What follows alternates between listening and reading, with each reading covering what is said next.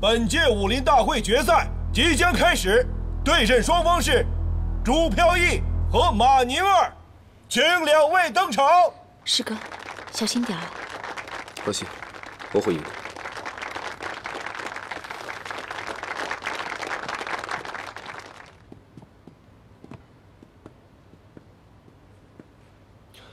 宁儿，承让了。希望你全力以赴，不要藏实力。你放心，我一定会竭尽全力。那就好。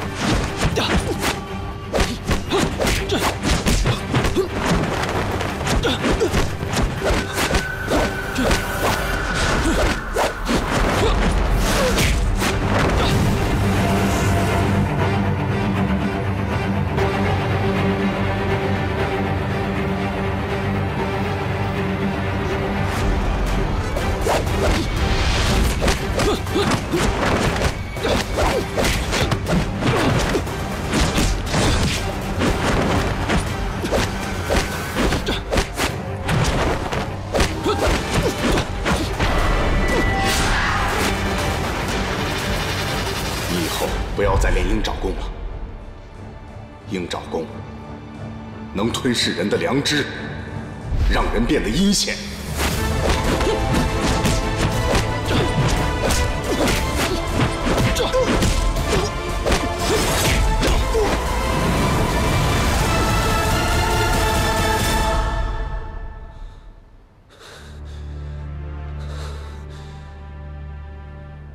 本届武林大赛的冠军得主是朱飘逸。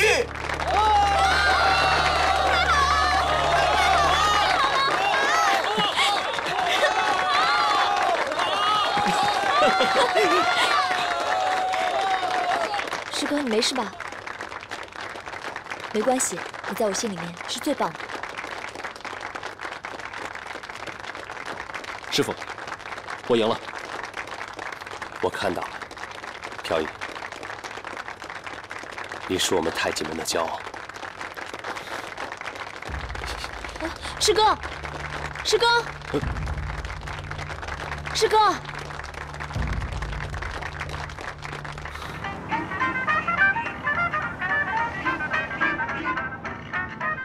飘逸哥啊，谢谢你带我出来逛街，上海真的好漂亮啊！哎，这个里面是卖什么的呀？陪我去看一下。好啊。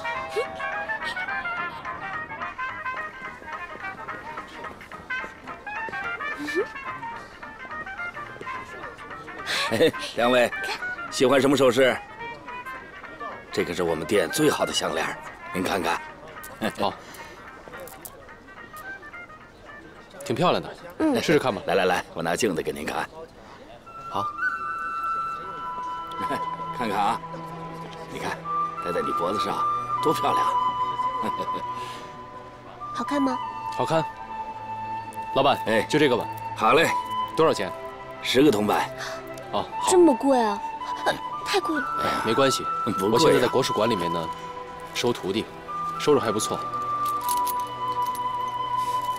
给老板，好嘞，好，您拿好啊。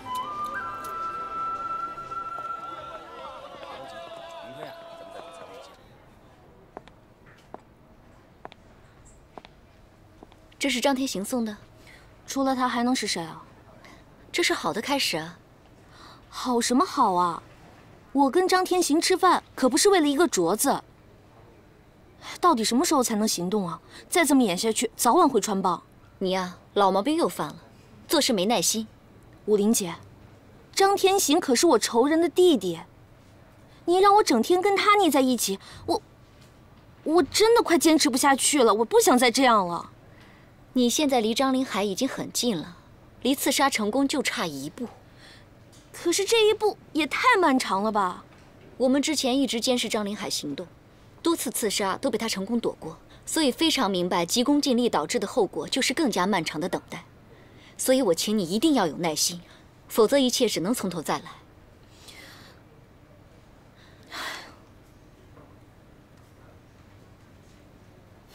还挺好看的。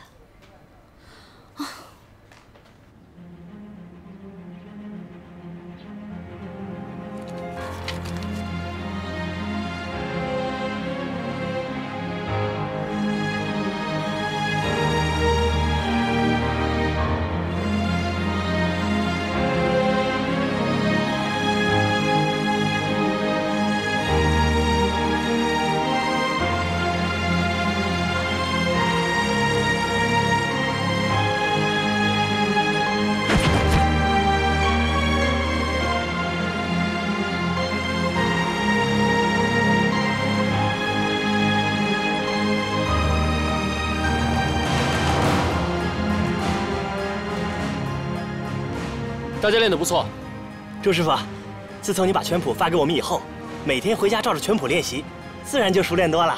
这样真的容易多了，我们一学就会了。太极拳变化无穷，我只是把基础的动作做了简化。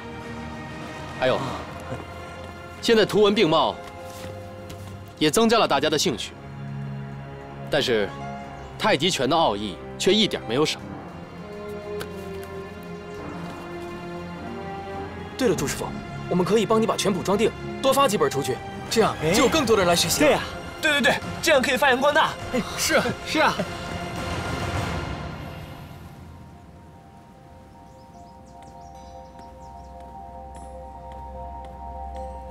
哎，你怎么又来了？我来找那天的家伙。你这个洋鬼子还挺执着。我们朱师傅在里面教着太极拳，没工夫搭理你。怎么？难道你们这群废物还想阻拦我？快点走开吧！废物！站住！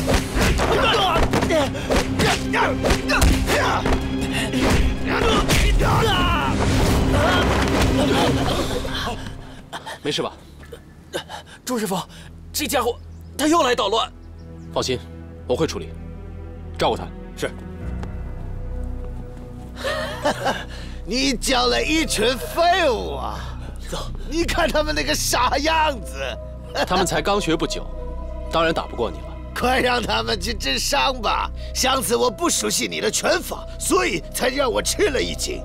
不过回去之后，我仔细地研究了你所谓的太极剑一拳谱，而且还找到了你的漏洞。这次一定能把你打得像他们一样。来吧，来。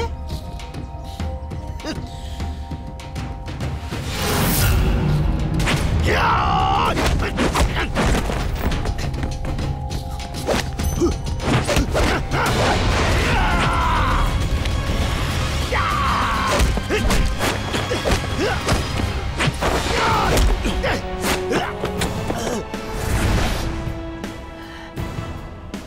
动就是静，静就是动。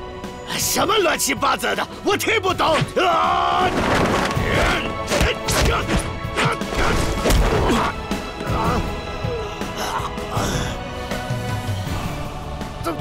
怎么会这样？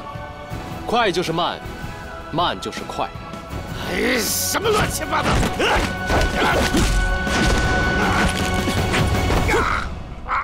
怎么样？现在服了吗？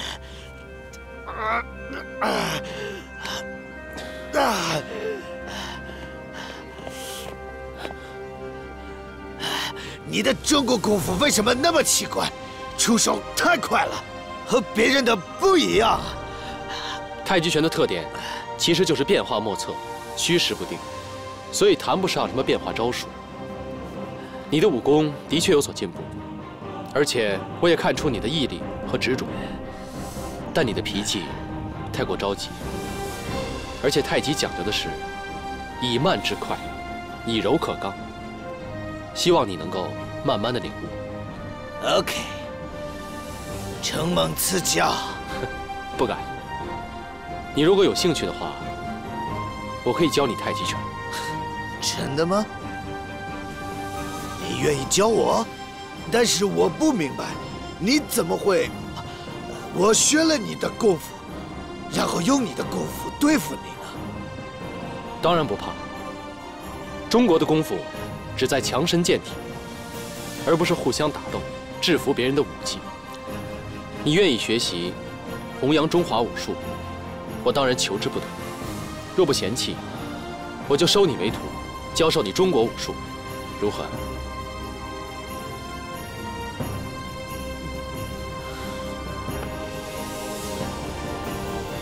收徒弟一半。难得你有这份诚心，以后要认真学习，多加练习。遵命，谨遵师父教诲。谢谢你，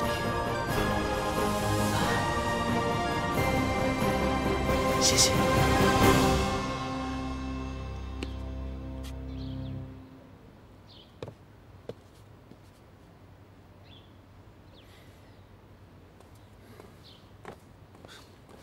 师傅，我烧了水，给您泡点茶喝。哎，宁儿，咱今儿不喝茶了，我们今儿喝这个。这什么啊？今天碰到几个朋友，他们送给我的，说叫咖啡。哎，这个味道闻着啊，比茶浓，比酒香。咱们今儿就开洋荤，喝咖啡。好，就喝这个。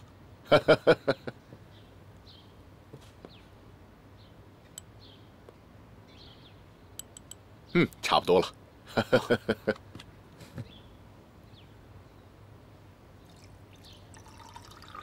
味道还行吧，应该。师傅，您尝尝看吧。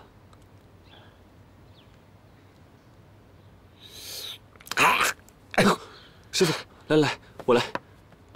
哎呀，这，哎，你说这西洋人喜爱这个味道？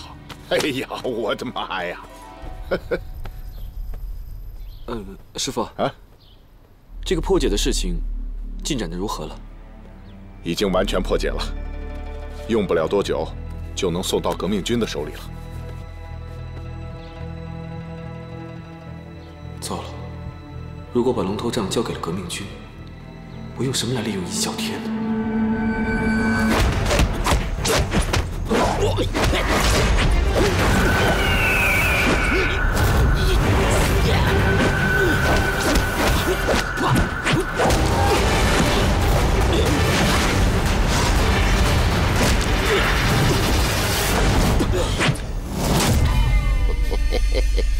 没想到教你的武功居然全学会了。那当然，您教的招式，我哪敢浪费？你还真的以为你学会了我的所有招数？保证一招不落。好，我让你看看。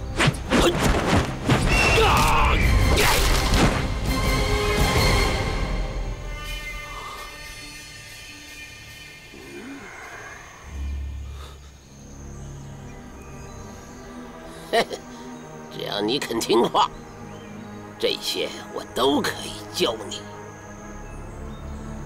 放心。该谈正事了。拳谱偷到了没有？师傅随身携带粮食拳谱，我偷不出来。看来就得把它除掉。我看没这个必要吧。只要拿到拳谱，它就没什么用了。看来你是不忍心对你师傅下手啊，这也难怪，这是人之常情嘛。师傅他对你构不成威胁，又跟你无冤无仇的，何必呢？干大事，那就得抛开这些常情和理。当然了，干不干的随你，你自己考虑考虑，啊？哎呀，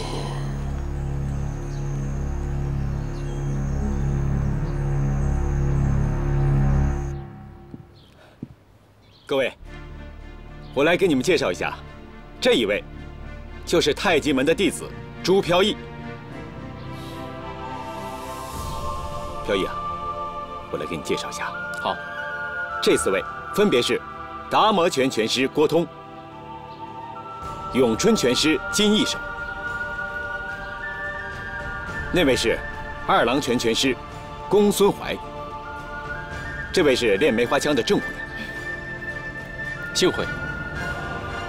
早就听说中原武林大赛出了个朱飘逸，非常能打，我一直都想跟他切磋一下，不知朱兄可否赐教一番？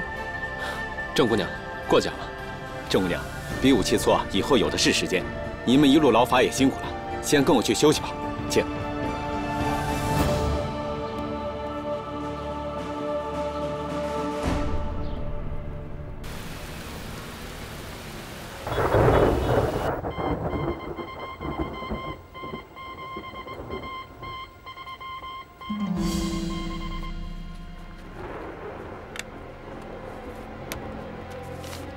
已经破获敌方密电。朱飘逸携龙头杖抵护，请杨星宿来交接。龙头杖，派人去调查清楚这龙头杖究竟是什么东西，还有，这个朱飘逸到底是什么人？是。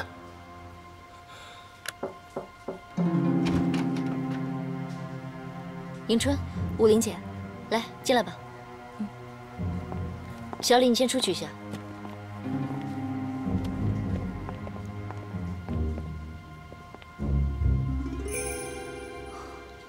我没有打扰到你吧？怎么会呢？你最近跟张天行相处的怎么样？有没有什么进展？没什么进展，还是老样子。适当的时候要主动出击，不能总是被动。感情是在互动中升华的。可是我对他没有感情。迎春，我知道你现在有情绪。咱们不仅是一个战线上的战友，我还是你的朋友。有什么心里话你就跟我说吧。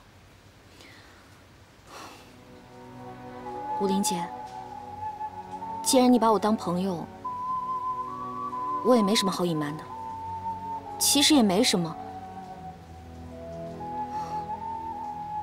就是我每天跟张天行这样腻在一起，让我心里觉得非常愧疚。我觉得我对不起我丈夫。你丈夫不是被张林海杀死了吗？是的。但是我觉得他从来都没有离开过我，而是在一个我不知道的地方在等着我。现在我就像一只迷失在严寒中的候鸟，也许熬过严冬，他就会回来了。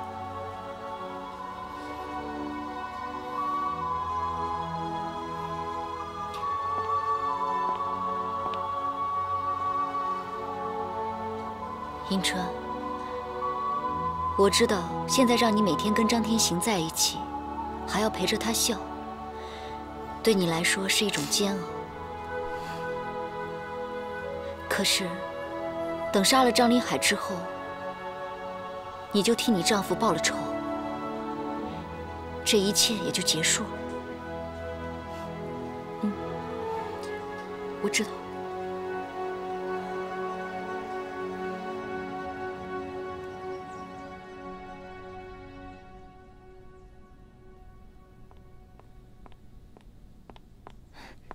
爹，练字呢？嘿，刚烧开的水，我帮你沏壶茶。好。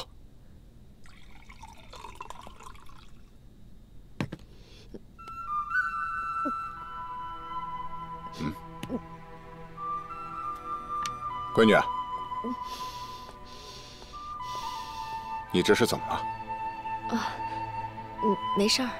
哈哈，是不是中暑了呀？我可能吃了隔夜饭，所以胃里有点不太舒服。这孩子，这怎么能吃隔夜的饭呢？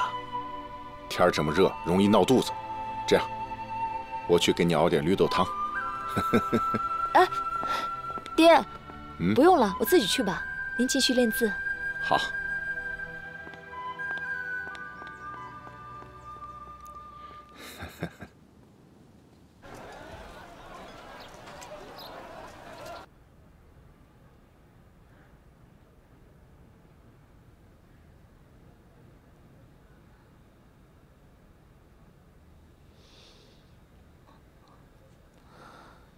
大夫，我这是怎么了？小姐，恭喜你了，是喜脉。我给你开几副安胎药，回去赶紧跟孩子他爹报喜吧。还有，平时要注意休息，不要有激烈的运动，注意调节好饮食，尤其是要注意荤素搭配，营养平衡，还有不要有情绪激动。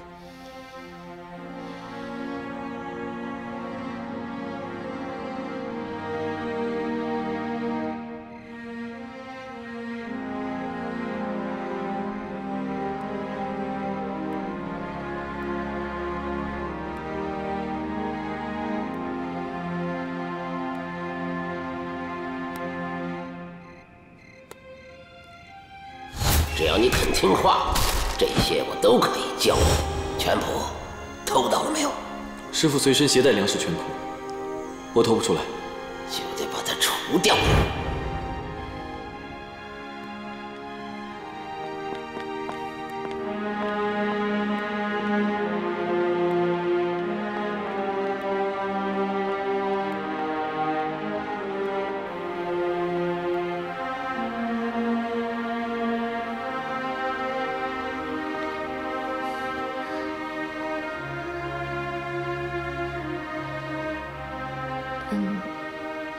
怎么不进屋啊？心烦，想点事情。啊。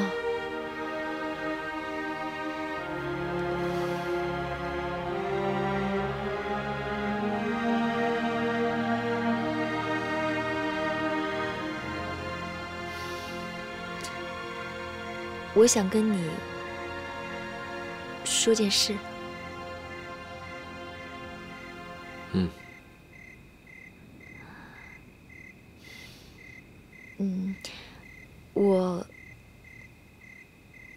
我今天去看大夫了。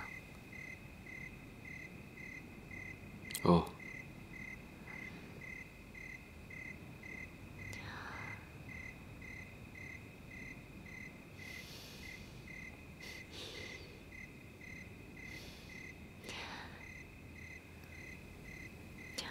我有了。说什么说这么小声啊？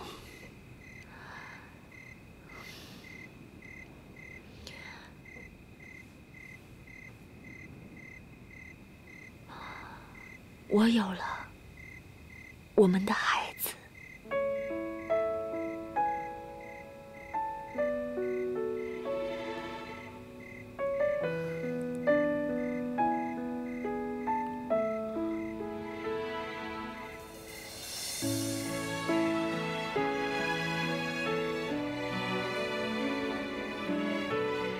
你说，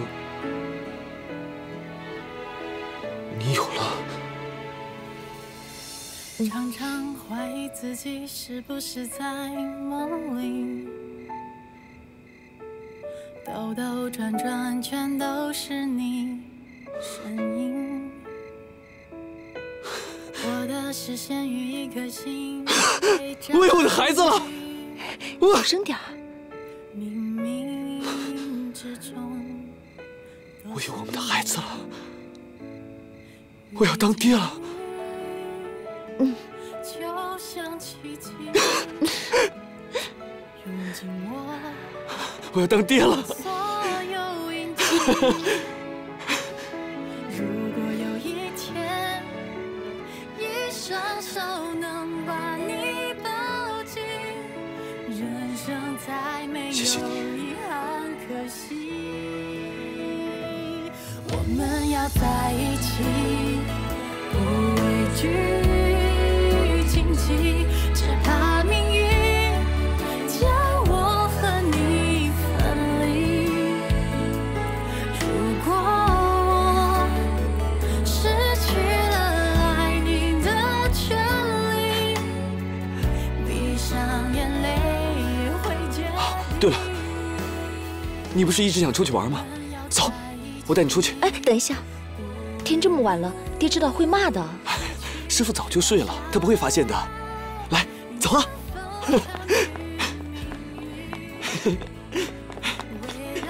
小夏。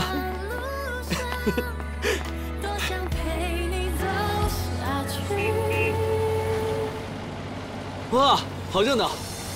好热闹！好多人啊！哇，好多店啊！你看，时装店、西餐厅。师哥，哎，这里看起来好热闹啊！夜总会，去看看吧。好啊，走。哎，站住！啊，你们俩干什么？想进去看看啊。这种地方是有身份的人来玩的，像你们俩这种，滚远一点。说什么呢你？什么？不服气啊？我告诉你，算了，我们走吧。嗯，走吧。没钱就别来这种地方玩，真是的，土包子。师哥，今后不能冲动任性了。现在开始，我们是3个人了。好，听你的。你放心，我以后一定让你过上好日子。嗯，走吧，我们再去前面逛逛。好，想逛逛什么？嗯，看看衣服吧。吃夜宵。好。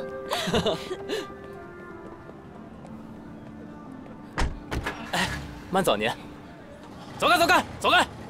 来，多吃一点。嗯。你现在正是需要多补充营养的时候，千万不要亏待自己啊。嗯。你现在啊，越来越知道心疼我了。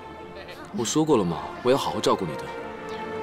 而且，你跟着我吃了这么多苦，受了这么多委屈，我亏欠你太多了。所以我现在过得好不好不重要，我只希望你过得好。嗯。快吃。嗯。这个很好吃。吃完了，我带你去买化妆品。买那个干嘛？我一直都不用化妆品的。不行，上海这么繁华，我看每个女孩子都化妆的，我也希望我老婆漂漂亮亮的嘛。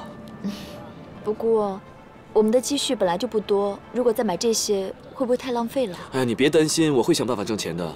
以我的本事，我绝对不会让你过苦日子的。我相信你，知道你疼我了。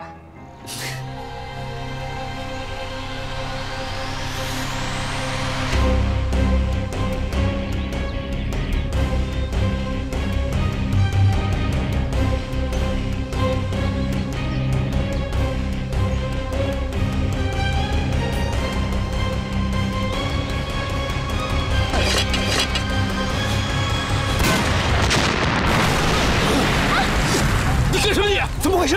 快！保护大帅！快！快走！快走！快点！快！走啊！快走！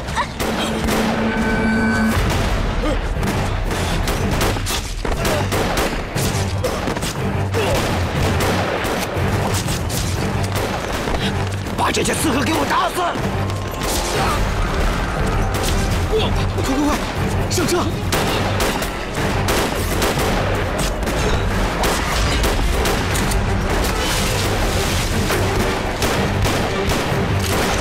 快上车！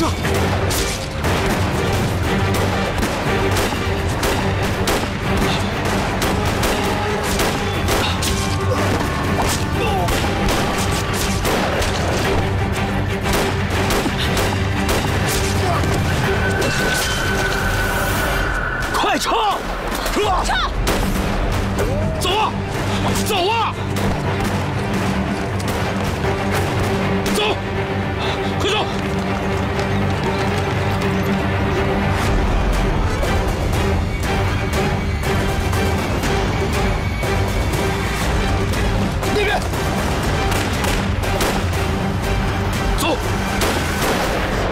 让他们跑了，给我追！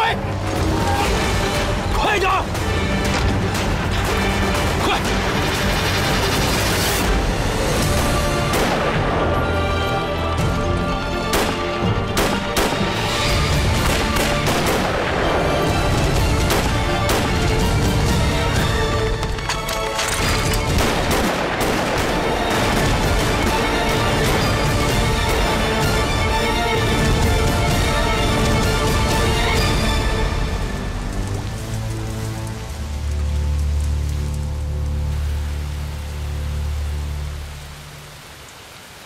天下雨了，飘逸哥怎么还不回来呢？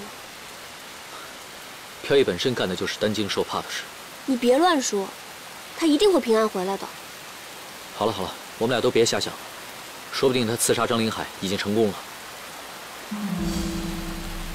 刺杀张凌海？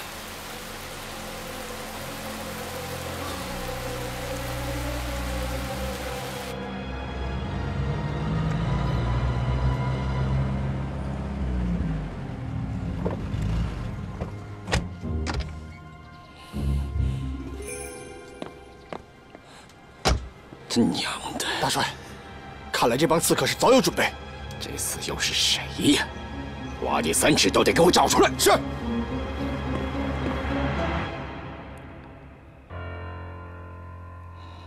刺杀失败了，张连海一定会加强人手，恐怕一时不会再有像今天这样的机会了。哼，我看呀，不是张连海命大，是我们太蠢了。这次是我的责任，是我对不起大家。飘逸，你告诉我，这到底是怎么回事？对啊，去祭祀的都是张凌海的亲戚和亲人啊，又怎么会有你的妻子呢？当初殷啸天率众攻入我家，一把火烧了整个宅子，还杀了我父亲。当时，我的妻子落入火海，与我分开的时候生死未卜。我一直以为他已经葬身火海，没想到他竟然还活着。会不会是别人？长得一样的事儿也是常有的。不会的，我对他的气质、样貌、身材早已铭记于心，我绝对不会看错的。可是他为什么会跟张凌海在一起啊？飘逸啊，人活着总归是好事嘛，啊！各位，我会查清楚的，一定给你们个交代。查是应该查，可切不可暴露身份。你的妻子能跟着张凌海去祭祖，就算跟张凌海没有关系，也必然跟张凌海身边的人关系密切。切不可莽撞行事。另外，行动失败，张凌海一定会派人搜查我们。暂时啊，都不要回去，就在这边躲避几天吧。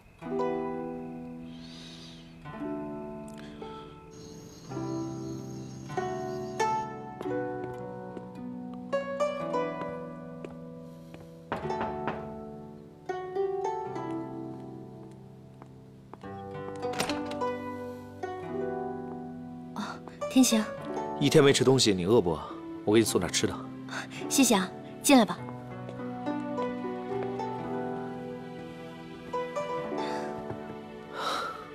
怎么样，没吓到吧？还好。最近这种事情每天都在发生，所以还是小心点好。每天都在发生啊？那谁干的？暂时还查不到。大哥最近树敌太多了，不过他们能搞到迫击炮进行远程轰炸，这说明他们一定有组织，有预谋。要是万一刺杀成功了怎么办啊？我的意思是说，你不是说每天都在发生吗？那你大哥没有什么准备吗？万一……你说的这种万一，是最坏的结果。我现在每天做的工作，就是为了防止这种最坏的结果发生。我看，最近还是不要回去了，暂时在这住着，避避风头。我不用住在这里吧？我又不是他们刺杀的目标。他们在现场看到你，就会把你也误认为目标，明白吗？哦，你不用在这里陪我了，你去看看你大哥吧，安慰他一下。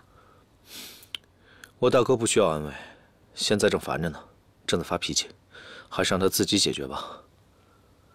嗯。哎，趁热吃吧。嗯，好。朱飘逸真的去刺杀张大帅了？千真万确，现在正在等消息。不用等了，张大帅平安无事，已经秘密通知过了。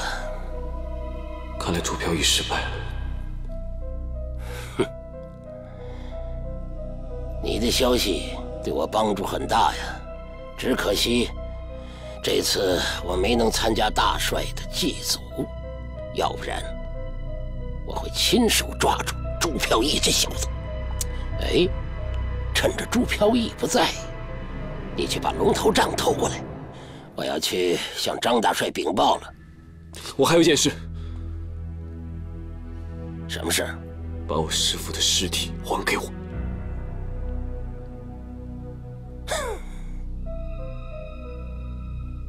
你以为我这是停尸房啊？见不到我师父的尸体，我是不会去拿龙头杖的。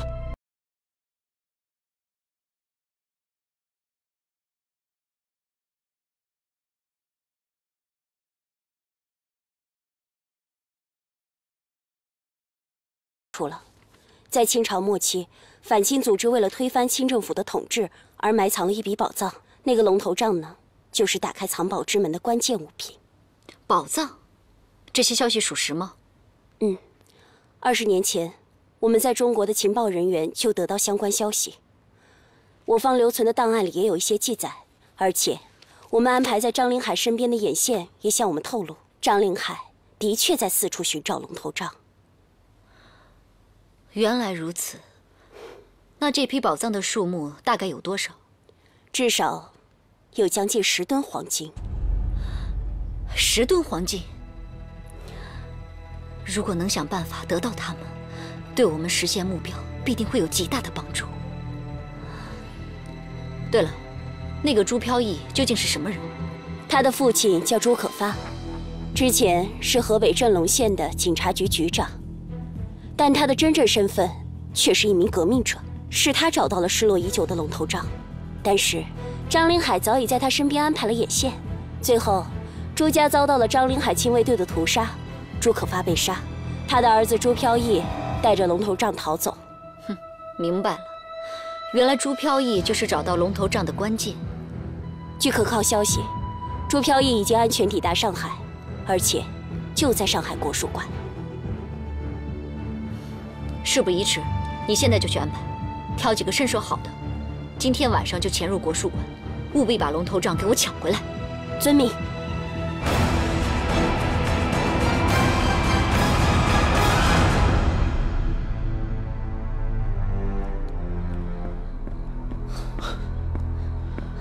哥，打听到消息吗？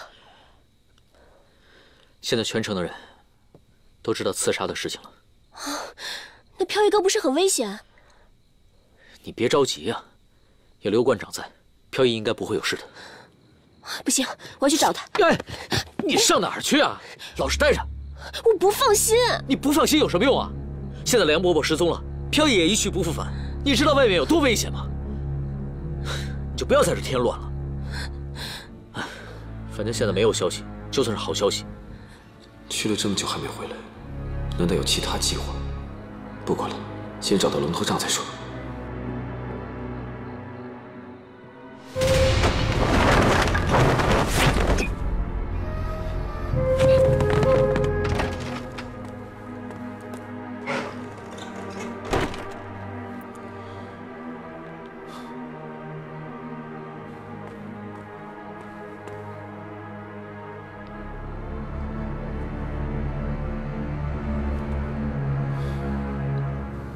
放哪儿了？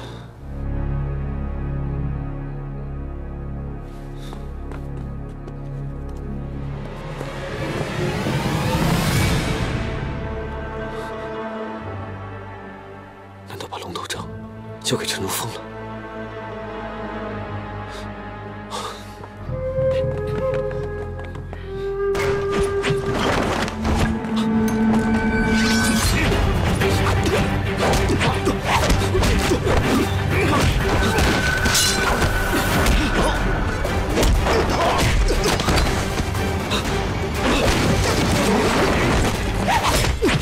龙头杖在哪儿？你们是来找龙头杖的？不交出龙头杖，休想活命！看来你们是来找朱飘逸的。你不是朱飘逸，那朱飘逸人呢？我不知道。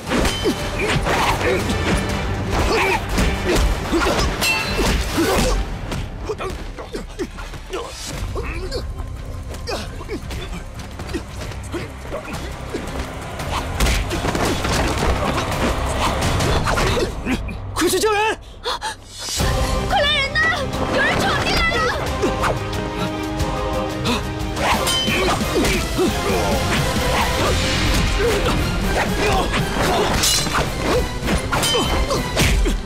快这边，快去防力！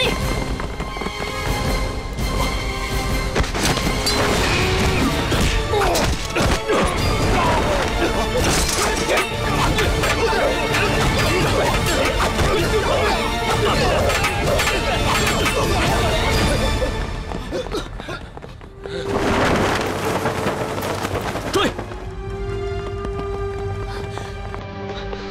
宁儿，你没事吧？师哥，师哥，你怎么样？你是怎么发现他们的？在那里。难道他们是来偷龙头杖的？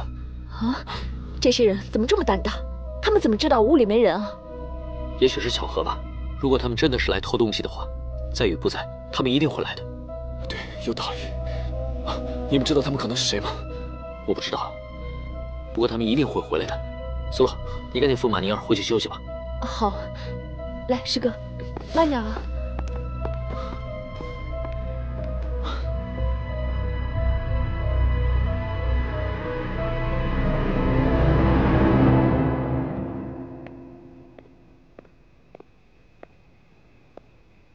飘逸，这么晚还没睡啊？刘馆长，我打算去张林海的住处去打探一下。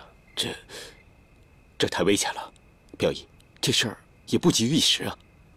我不可能看错的。如果迎春现在真的是张林海的人，就有可能在张林海的住处。我必须要去证实一下，否则我说什么都不会甘心的。你执意要去，这样我陪你一起去。刘馆长，这是我的私事，实在不应该连累你。你放心，我自己会注意安全的。别说了，上海，我毕竟比你熟。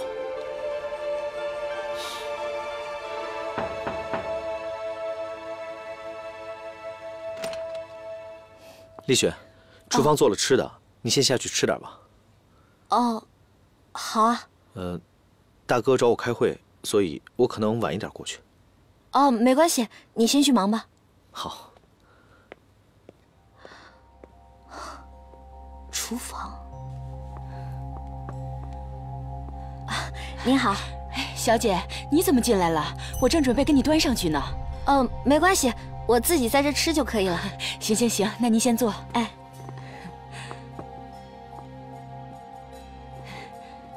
啊，谢谢。王妈，哎，过来一下。啊，来了，你先在这吃啊。王妈，大师的咖啡弄好了没有啊？正在烧呢，马上就好。马上就要发火了，知道吗？知道。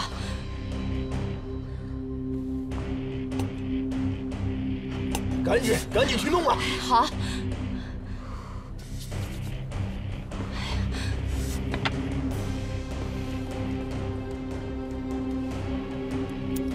大帅今天心情不好，老是想发脾气。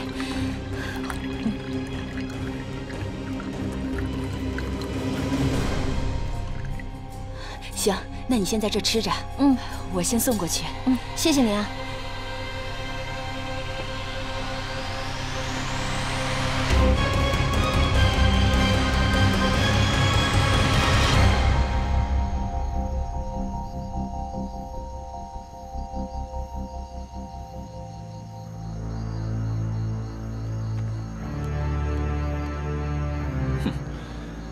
张连海怕是吓得都不敢出门了。我们就在这里等着，早晚会有动静的。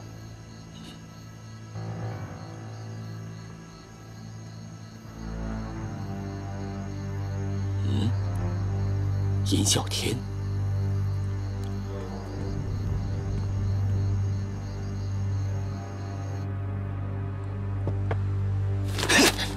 废物，一群废物！都一整天时间了，还查不出谁刺杀我？出去！是。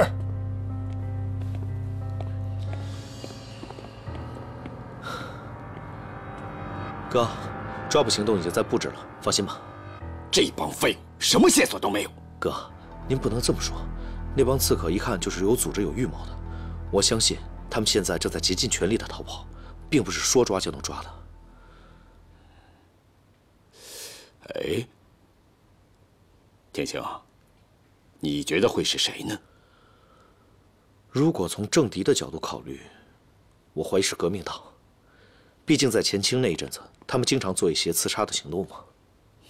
哼，这帮革命党天天谈理想、谈主义，我看呢也没比我强哪儿去。你都累了一天了，下去休息吧。是，您也早点休息。有什么消息，我向您汇报。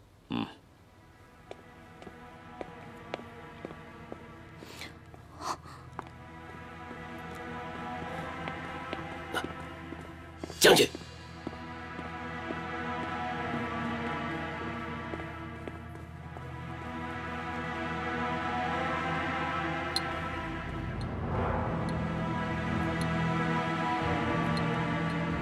报告大帅，什么事啊？刺杀您的刺客，我已经查到了。是那帮革命党吧？真是，领头的就是刘长平，他就是隐藏在国术馆内的革命乱党。但是其中有一位是朱飘逸。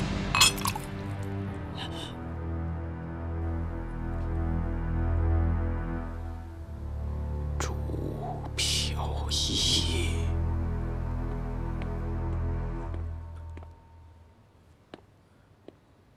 丽雪，丽雪，天行。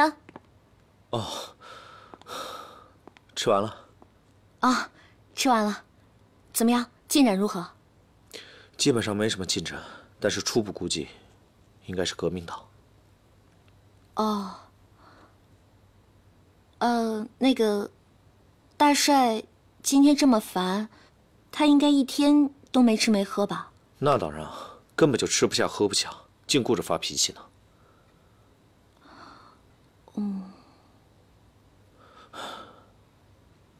哦，对了，天行。我今天必须得回去啊！这么晚了，为什么要回去啊？我突然想起来，我明天有个非常重要的采访，我的采访资料都放在家里呢，所以我必须得回去一趟。那好吧，不用你回去取，我找人帮你拿过来。哦，那不用了，他们哪知道我需要什么样的资料啊，对吧？那倒也是。可是现在这个情况，我走不开啊。那这样吧，我找2个人护送你回去。不用那么麻烦了，我自己可以走的。听话，非常时期，小心为妙。好吧。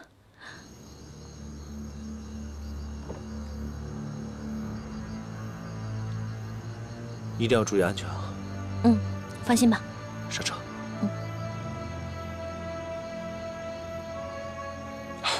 迎春，还好，尹啸天没有把他认出来。那个男的叫张天行，是张连海的弟弟。迎春怎么会跟这种人在一起呢？所以啊，迎春才能接近张连海。哎，他们走了，开车。好。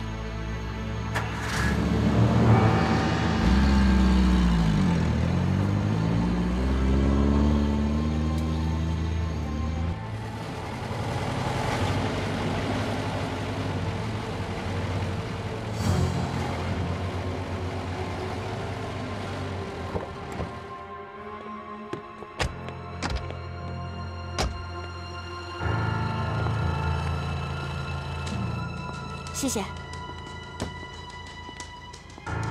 等等，你干干什么去？我要想办法上去啊！张天行有2个守卫守着，你根本上不去的。咱们再等等。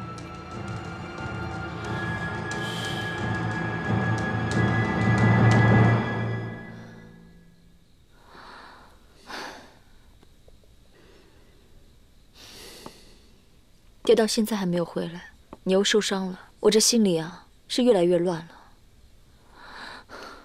你能不能答应我，以后不要再出任何事情了？放心，为了你，我不会做傻事的。也不知道爹什么时候才能回来。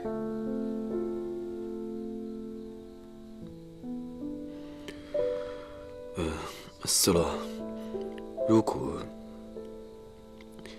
我是说，如果没有如果，我相信我爹他一定会回来的。会，你放心，师父一定会回来的。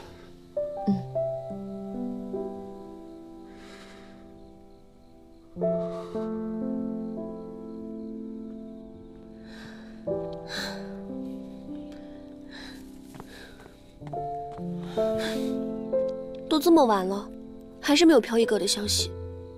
刘馆长都说过了，无论发生什么情况，我们都不能出去的。可是我实在等不及了嘛。哎呀，放心吧，你看国术馆现在不是一切都正常吗？这就说明啊，朱飘逸他们的身份还没有暴露，说不定啊，他们一会儿就回来了。哥，你说今天都发生了这么多事儿，以后怎么办啊？这不，爹才让我们来帮飘逸的吗？哎呀，放心吧，啊。哎，对了，龙头杖你有没有放好啊？嗨，这么重要的东西我哪能瞎放啊？傻瓜。怎么了？出去看看。嗯。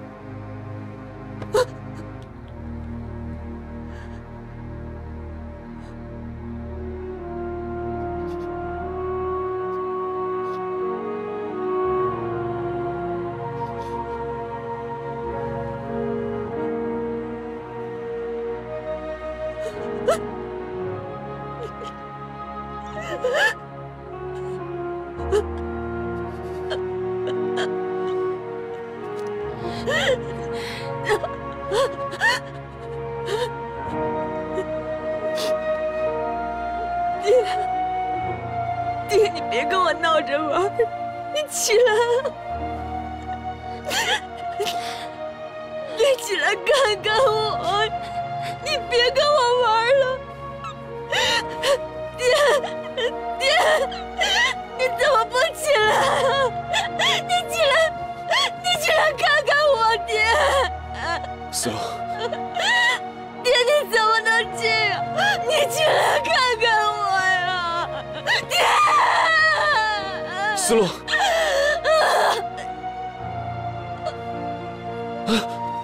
思洛，思洛，思洛，思洛，思洛，你醒醒！思洛，他住在这里应该是安全的，咱们明天白天再来，人都找到了，你还怕没有机会见面吗？好吧，改天再来吧。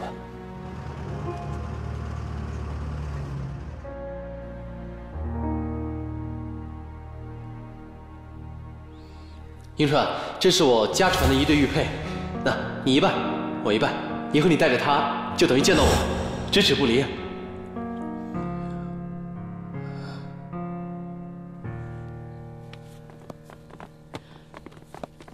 哎，飘逸，发生什么事了？刚才有几个黑衣人进来，想偷龙头杖。那龙头杖呢？放心，龙头杖还在我们手上。那几个黑衣人跟马宁儿过手了，马宁儿受伤了。能把宁儿打伤，对方也不简单呢。看来，国术馆也不安全了。看他们几个人的打扮，有点像忍者，而且他们的武功跟我们完全不一样。忍者来自于日本，在上海能调动忍者的只有一种可能——黑龙会。黑龙会？对，黑龙会是日本从事国外军事、经济间谍活动的组织，是一个很特别的组织，诡异难测。他们的目标之一就是通过各种间谍活动，试图扰乱中国政局，这样他们便从中得利，试图在华争取最大的利益。难道黑龙会也知道龙头杖的秘密？龙头杖关系到一个重大的宝藏，黑龙会不会坐视不管。既然他们知道龙头杖在我们的手里，势必不会善罢甘休。我们一定要更加的注意。我们现在又多了一个棘手的敌人。看来龙头杖只是导火线，下面可能有更大的阴谋。我们必须要赶快想一个对策才对。哎，刘馆长、朴义，刺杀怎么样了？成功了吗？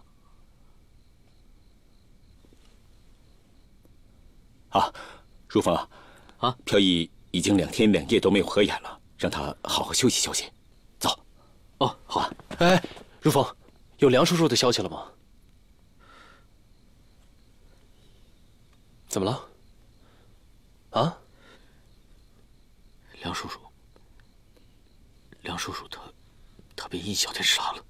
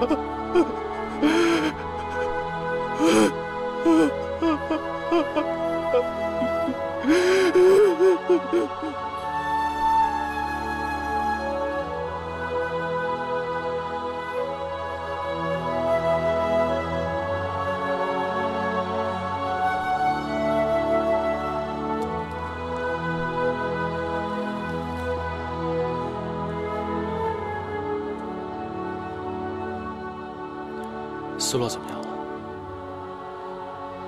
他悲伤过度，晕倒了，给他服了药，正在休息。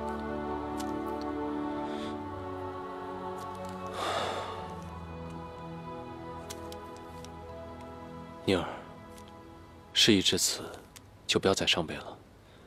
梁叔叔的死，我们都有关系。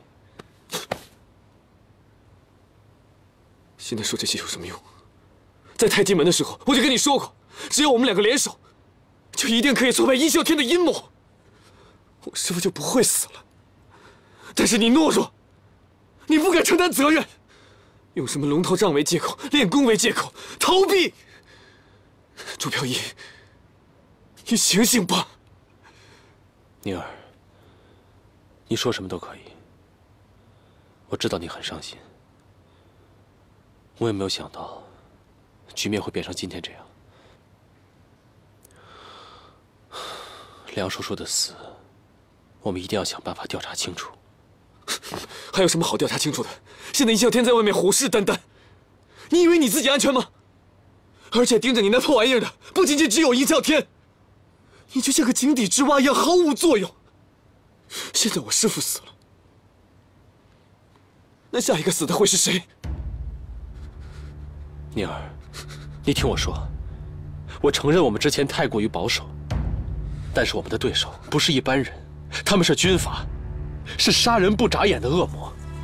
陈师傅讲过，和对手过招之前，要先洞察对方的意图，只有这样，我们才能够做到防之有效。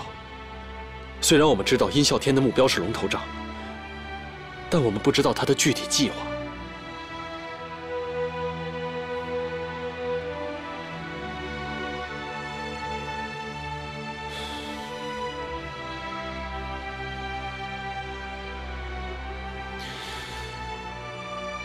你放心吧，我会帮你的。你一定要照顾好思洛。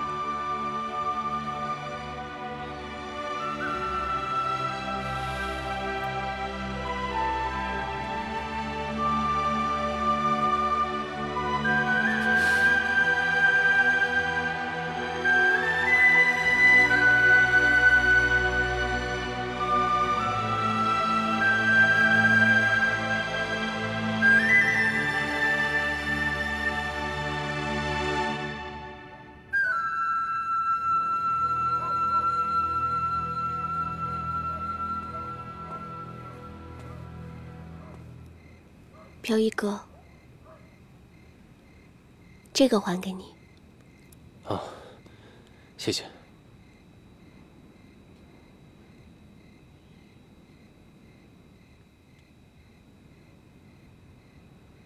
你知道吗？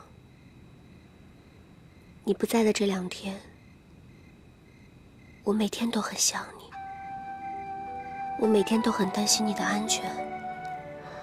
我就希望你早点回来。如果你出事了怎么办？我该怎么办？如雨啊，飘逸哥，你还记不记得我们在太极门的约定？你说过，只要交出龙头杖，我们就一起回太极门的。现在既然已经知道了龙头杖的秘密，那就把它交给刘馆长吧。然后我们一起回太极门，好不好？从此以后，我们2个就可以过着自己的生活，没有纷争，没有仇恨，不好吗？